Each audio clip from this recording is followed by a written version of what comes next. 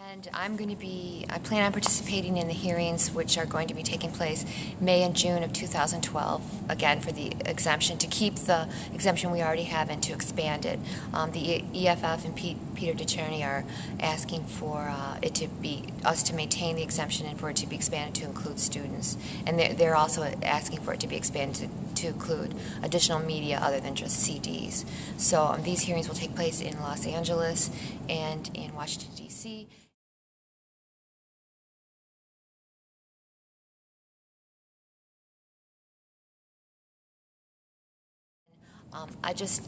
I want to make the point that I think it's pretty obvious to a lot of us that that public advocacy is really important for us to be engaging in public advocacy and civic participation for a lot of reasons, and we should be doing this in a lot of areas, and many of us already are.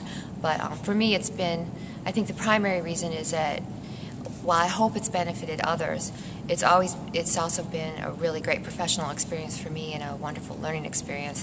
It's informed my teaching and reminded me of the role of writing and of civic participation, how these kind of activities can actually make things change, and this kind of gives me inspiration for what I'm doing, like in the first year writing classroom, because I know that it's possible to change things because I've actually participated with others and have been able to change something really important on the national level, and this is a story I can share with my students.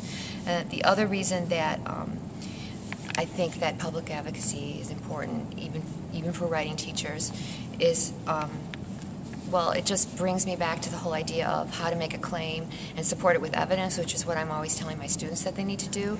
And in order to do that, it reminds me of all the things that you need to study. You need to study your audience, and you need to know the history of the conversation, and you need to be able to see a little bit into the future.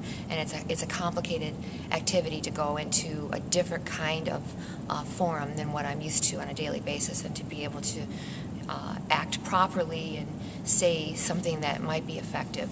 And so it's a continual learning experience for me.